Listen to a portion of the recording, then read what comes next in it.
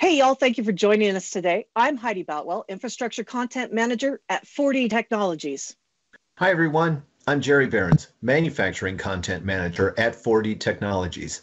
Heidi and I would like to invite you to our AU session, Inventing the Civil World, Inventor for AutoCAD Civil 3D and InfraWorks users.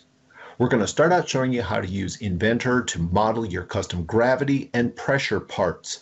These will later become structures, and they'll in turn get used into assemblies.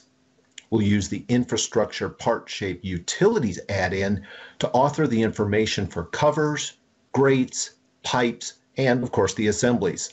And I'll export those models to Heidi for the next step.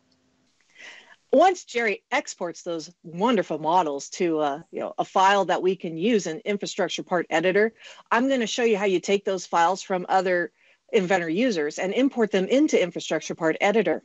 And from there, I'm going to let Jerry show you how to do the rest. Once the parts are in the Infrastructure Part Editor, we'll go over how to modify and add sizing information to the structures and to those assemblies.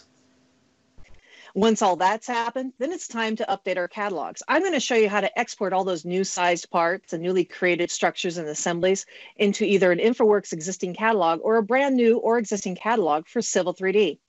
Lastly, we're going to take those catalogs and we're going to actually apply them to a real world project. We're going to show you a few examples of what you can do now with those brand new parts that you just made. This is going to be a great class. Thanks for joining us today. If you really would love to come to our class, and trust me, we really want you to come to our class, click on the link at the end of this video to sign up. Can't wait to see you at AU on Wednesday.